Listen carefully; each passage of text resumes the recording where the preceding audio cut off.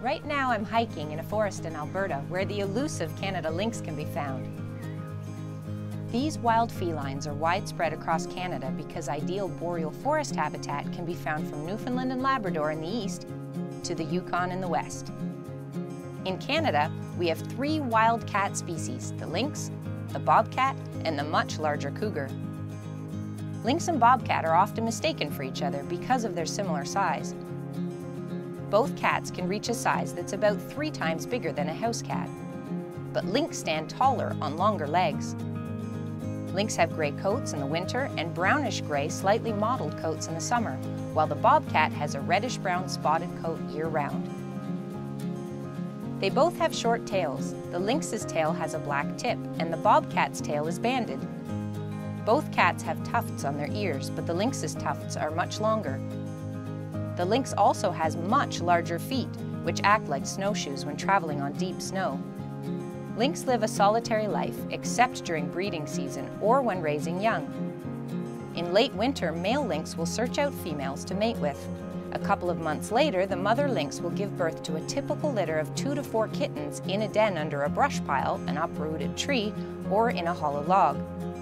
Born blind and helpless, the little ones will start to venture outside the den when they're about 5 weeks old, and they will remain with their mother, hunting as a family until the next breeding season. Lynx are capable predators that are built to ambush rather than to chase. They hunt under the cover of darkness using their keen vision and hearing to sense unsuspecting prey. 3/4 of a lynx's diet is made up of one prey species, the snowshoe hare. Because of their reliance on this one food source, lynx populations will fluctuate based on the population of the snowshoe hare, whose population peaks in 10-year cycles. About 40% of the total lynx population may starve to death following a crash in the snowshoe hare population.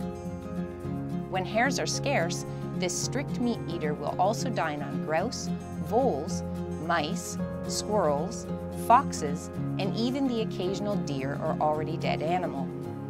Lynx are at the top of the food chain, and besides starvation, the only other significant cause of death is trapping done by humans.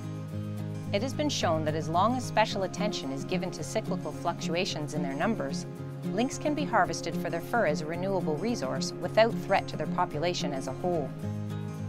Managed forests, which are selectively harvested in ways that preserve trees in various stages of growth, seem to provide lynx with excellent hunting habitat, whereas cleared areas don't. The home range of a single lynx will vary depending on the lynx population, the season, and food availability, but can be between 10 and 50 square kilometers.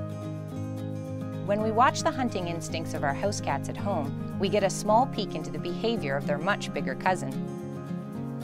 The Canada lynx has physical capabilities that make it built for Canada's extreme weather and rugged wilderness. Even if we may not get a chance to see these felines in the wild, it's amazing to know they're out there, surviving and thriving. And remember, no matter where you live in Canada, wildlife is close by, so get out and enjoy it.